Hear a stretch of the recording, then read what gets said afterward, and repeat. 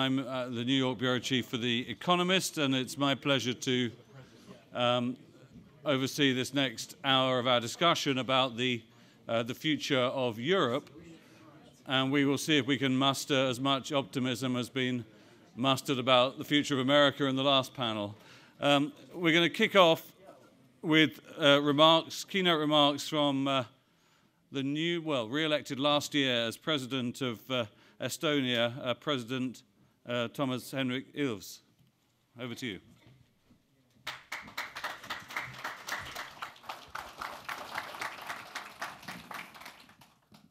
Well, thank you very much. Yes, I don't know how much optimism you had in the last panel, alas, since I was not here. But just briefly, I would say that it pays to know foreign languages, because if you only read the English language press, be it the US or the Eurosceptic British press, with the exception of The Economist, of course, you get one view of Europe, which is, especially during an election year here, allows even more Euro bashing. But just to put things in perspective, admitting that there are countries in Europe that have very serious problems, that there are countries in Europe with in the Eurozone that have very serious issues. But if you actually look at the overall indebtedness of the Eurozone, it's 80% of GDP. I think a lot of countries, including the United States, would be very happy to have an indebtedness of 80% of GDP. In the Eurozone this year, the deficit is 4%, and next year, assuming we all do what we should be doing, and I have no reason to doubt that countries will meet their targets, we will have a 3% overall deficit in the Eurozone. Now, if you look at that, that's not really bad. That's in fact quite enviable from the perspective of a number of countries, including those that own the Anglo press. So I mean, all the doom and gloom that I read, I think is overdone. Now, clearly, there are serious problems in the area, and much of it comes from policies that were pursued over a long time, and what we see as a result of those policies. I would argue we're seeing the beginning of a fundamental reordering of Europe. From my perspective, a very welcome one, since for 20 years, we wogs from the eastern part of Europe were considered somehow more corrupt, less diligent. We supposedly worked less, when in fact, if you look at what has been going on for the past 20 years, I mean, who's doing well? The Baltic countries are following the rules and doing well. Bulgaria is following the rules and doing well. And more broadly, if you look at the region that is doing well, it's actually around the Baltic Sea rim, plus a few more countries in the neighborhood. Okay, Bulgaria is a little outlier, but the Netherlands. Not all of the countries are in the Eurozone. Clearly, Latvia, Lithuania, Sweden, Denmark are not, but all of the countries around the rim, around the Baltic Sea, Germany, Poland, Latvia, Lithuania, Estonia, Finland, Sweden, Denmark, and then going down to the Netherlands, they are doing well. Now that's something that, we can speculate about the reasons for that, but nonetheless, they are all characterized by fiscal probity. The other important thing to note, which, part of the kind of standard lazy thinking narrative is that, if countries reform, they will have unrest and populism will rise. Well, in fact, the most recent counterexample was the elections in the Netherlands, where the populist left and the populist far right lost. In fact, who won? It were the centrist parties from the right, I mean, sort of the Republicans and the Democrats won, basically, and they're both pro-European parties. And if you look around, again, the Baltic Rim, it is, I think, interesting, if not really notable, that the countries that took the difficult decisions, that opted for cutting costs, that opted for fiscal responsibility, everywhere the governments that opted for it were reelected. So, I mean, the Latvians, well, we'll see. Lithuanians have an election coming up, but in Latvia, you had a government that took really tough measures, and it was reelected. In Estonia, same thing. The tough measures, they get reelected. Finland, the current coalition is the pro-European, let's be fiscally responsible coalition. Sweden, Carl Bildt's or Reinfeldt's party was reelected, in fact, having enacted again a number of serious cuts. Denmark, well, it's hard to say. I mean, in the sense that, the people who won are also doing fiscal responsibility. They did have a change, but it wasn't really an issue. And the Netherlands now last week.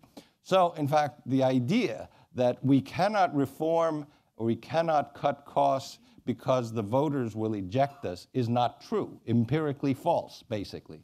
And so I think we need to rethink some of the thinking. And I think the bogeyman of populist demonstrations in the street, which has been used a lot, saying, oh, we're going to see a rise of fascism, blah, blah, blah, that is complete nonsense because, in fact, doing the right things gets you reelected because, in fact, people turn out to be smarter than many politicians or journalists think because they understand that times are tough. We have to do something, tighten our belts, and deal with the issues that we face. And moreover, I would argue that some of the governments that warned about the rise of populism themselves were guilty of the worst forms of populism by borrowing huge amounts of money in order to get reelected. And that's not exactly a good reason for borrowing money and taking your country into massive levels of debt and indebtedness. So, I'm pretty bullish, actually, on the future of Europe, at least the part of Europe where countries take their commitment seriously. Because what it amounts to is that if in the Eurozone and more broadly in the European Union, you say, yes, we agree that we will keep a 3% deficit limit, we will keep to a 60% indebtedness limit. Some countries took that seriously, other countries did not take that seriously, and in fact, it turns out that the 60% indebtedness, the 3% deficit actually makes kind of sense. In fact, it's not just an arbitrary number. And so those of us who kept to the rules are doing okay.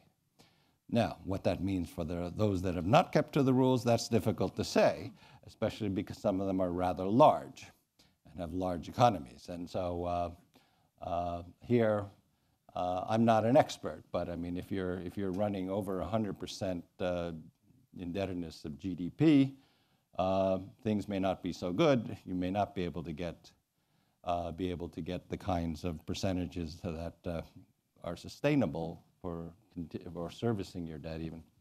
Now, on the other hand, I do think that more broadly, the last couple of weeks have injected a good deal of hope into the region. Draghi's decision, though perhaps not liked by everyone, I think was the right step. It's easing some of the pressure. When the Karlsruhe Constitutional Court in Germany said that the ESM is an appropriate, constitutional. Again, the election in the Netherlands has injected a new spirit of optimism and something we've needed for a long time. From my parochial perspective in Estonia, we've been waiting for it for a long time because, frankly, it's kind of tough to be in a country where your average salary is 10% lower than the minimum salary in Greece, where the retirement age is 15 years higher than in Greece. It's 65, not 50, and the pensions are 3 to 4 times smaller than in Greece. I'm not talking about Greece and it's just that this is since that's on the that's on the radar. And so we then ratify first EFSF to bail out Greece, then we ratify ESM to continue bailing out Greece, perhaps also Spain or Italy. And when you're in a position where you're poorer and you're helping bail out richer countries, it's politically not easy to sustain that. Our parliament has done it twice. Public opinion is completely against doing the right thing. I mean, 75% of the parliament voted for EFSF, 73% voted for ESM. Public polls, opinion polls released after that, 75% of Estonians are categorically against any of these agreements. So, I mean, I would say that what the parliament did in my country showed political leadership, courage, but as we all know, we all have to be reelected except for me because I can't run for a third term, and so I can be even more courageous. It means that you have to, you have to take into, a democracy takes into account public opinion and has to deal with these things, which actually, so I don't see how long we can sustain this in, if we have to keep bailing out, I think some countries will reach a limit. On the topic of democracy, I would just sort of, almost done with my remarks, I would just say that I should also mention Germany here. Germany is a democracy. It has been ever since World War II, with the constitution imposed on it by General Lucian Clay, and since then it's been a very good democracy. It is not an authoritarian regime, which means I never understand all of the flack that's given to Angela Merkel about why doesn't she do more. It's a parliamentary democracy. She will lose office. It's not as if like you even have a term, right? The coalition says, no, we're not going to do it. The Bundestag represents the German electorate. The Bundestag is barely willing to do the things that need to be done because they're so angry at what has happened in Southern Europe. And so when I see all these articles from financiers to US commentators that Merkel has to do something. Well, Merkel basically, if we're to do what everyone wants her to do, would be out of a job because the Bundestag is not willing to do it, and this is on both sides of the aisle, as it were. Both the SPD, the Socialist Party, and the Conservative Party are against any more bailouts. So, let's keep in mind that Germany is a democracy and cut Mrs. Merkel some slack on this. Because, it's a democracy. So in this regard, I would say that we all should sort of calm down a bit, understand that it's difficult to get through this, that publics in Northern Europe are not really happy about the bailouts anymore, even in my own country. But on the other hand, from our perspective, even though the public is annoyed, it's a lot better to be in the European Union. It's a lot better to be in the Eurozone than not to be. We work very hard to adopt the euro precisely because with a small currency as we had, as good as it was, there wasn't, nonetheless, we all know from all kinds of currency speculation, not to mention other issues, that if you're a small country with a small currency, you really are you're playing with fire. It's much easier to be in a solid currency like we have with the euro, and more broadly for small countries like mine, and basically every country in Europe today is a small country, including Germany, which has, if you think of that, in China today, there are about twice as many people with the average income of Germany than there are people in Germany. Even Germany is a small country. This is why for Europe to succeed in the future, it needs to do it as Europe, and all kinds of vociferous tendencies to go it alone, I think, are misguided. And I hope that our dear friends in the UK will think long and hard about where their interests lie. Anyway, thank you very much. Do I have Q&A? Anything? No? Okay.